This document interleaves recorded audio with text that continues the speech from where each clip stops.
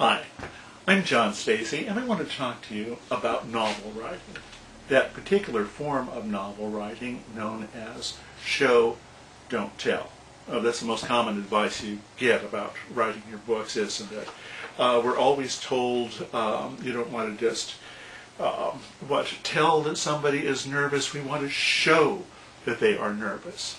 Right, well, think about this in your own writing. Imagine that you're trying to write a sentence in which you want to show that someone is down on his luck, that he's not doing too well. And let's give him a name. We'll call him Henry. All right, we could say, the first thing that I noticed about Henry when he walked into the room was his suit. Well, okay. The first thing I noticed when Henry walked into the room was his suit. It's fine.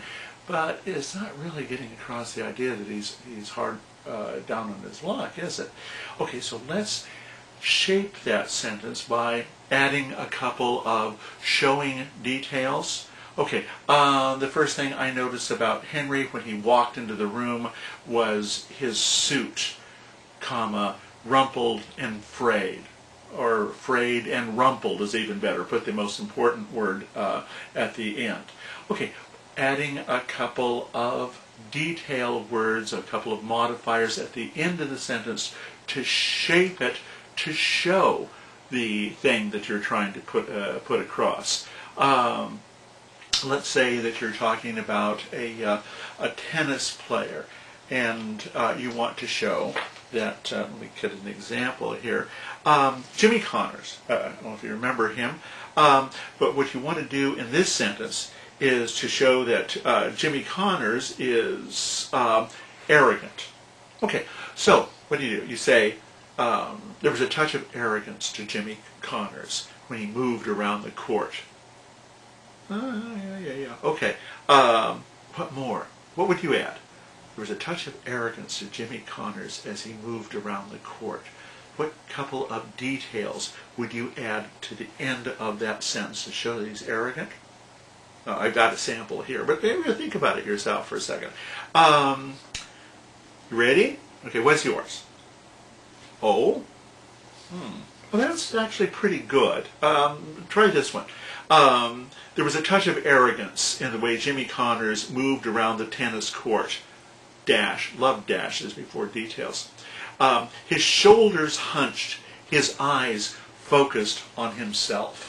Oh, I like that. Isn't that great? Okay, there was a touch of arrogance when Jimmy Connors moved around the court. Dash. His shoulders hunched, his eyes focused on himself. Now, what we're doing there is a particular writing device called the absolute. And what absolutes are when you have a subject at the beginning of the sentence and then you describe parts of the sentence. Let's see, Mr. Stacy stood in front of the camera. Part of Mr. Stacy. His eyes flashing with intelligence. Smile's part of Mr. Stacy. His smile gleaming with good humor. Okay. His hands. Okay, part of Mr. Stacy. His hands waving and gesticulating. Two ing words, but we've got the part of Mr. Stacy. His hands waving and gesticulating. Wow, that makes quite a deal out of Mr. Stacy. Let's see, what else could we do? Okay, here we go. The telephone.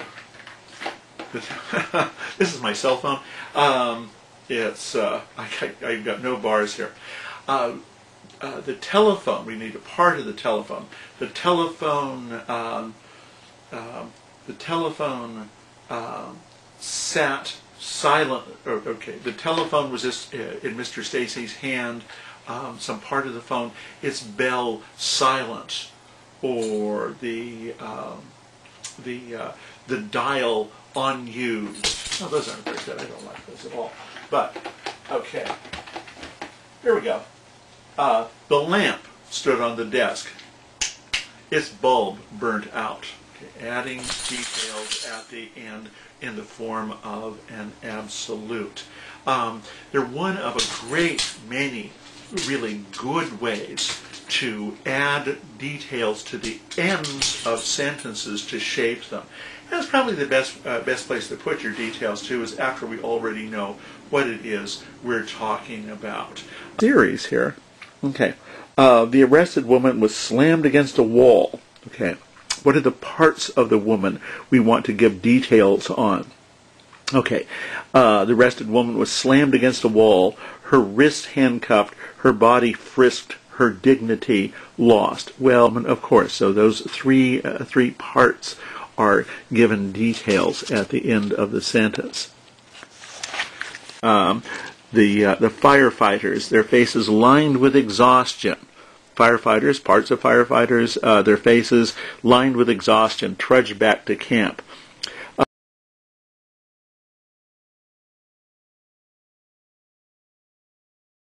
Removing from the full sentence a form of the verb be, the be verbs such as is and are and was and were. The huge combine, its blade churning, cut its way steadily through the tall winter wheat. So very, very powerful way to add details. It's only one way, of course. Way of constructing an absolute requires you to change the main verb into its ing form.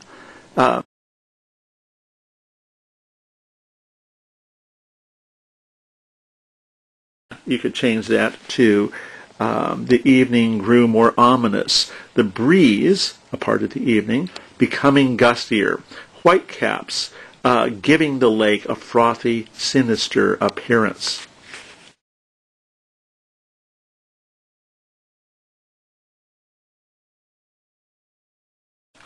A. Two sentences. Jimmy walked slowly to the corner of the playground. His face was streaked with tears. Now, okay, let's figure this out. Jimmy is the subject of our sentence, right? The part of Jimmy we're going to deal with is face. So, Jimmy walked slowly to the corner of the playground. How can we change the second part here into an absolute? Go ahead and try that. I'm waiting while you try that. Jimmy walked slowly to the corner of the playground, and how are you going to do it? His face was streaked with tears. Oh, I see what you did. That's right. That's good. Jimmy walked slowly to the corner of the playground, comma, his face streaked with tears. Good job. Okay, let's try...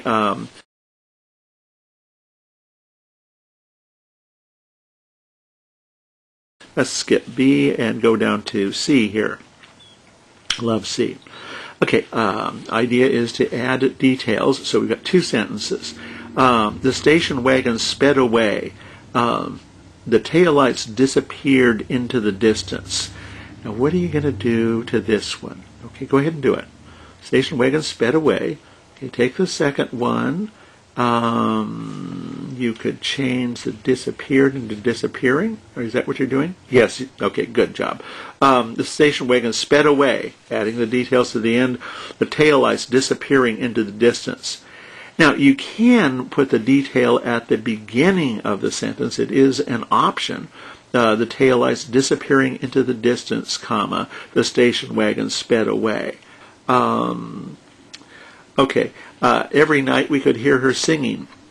2, her high-pitched voice leaped and soared. 3, her high-pitched voice was unrestrained by any sense of melody or timing. Oh, you think I lived next door to this person for a while. Okay, what are we going to do? Go ahead and try it. Every night we could hear her singing. Her high-pitched voice leaped and soared. If you don't have a pencil in doing this, you're wasting your time, aren't you? Her high-pitched voice was unrestrained by any sense of melody or timing. Oh, I hear you getting a pencil and some paper out now. It's about time.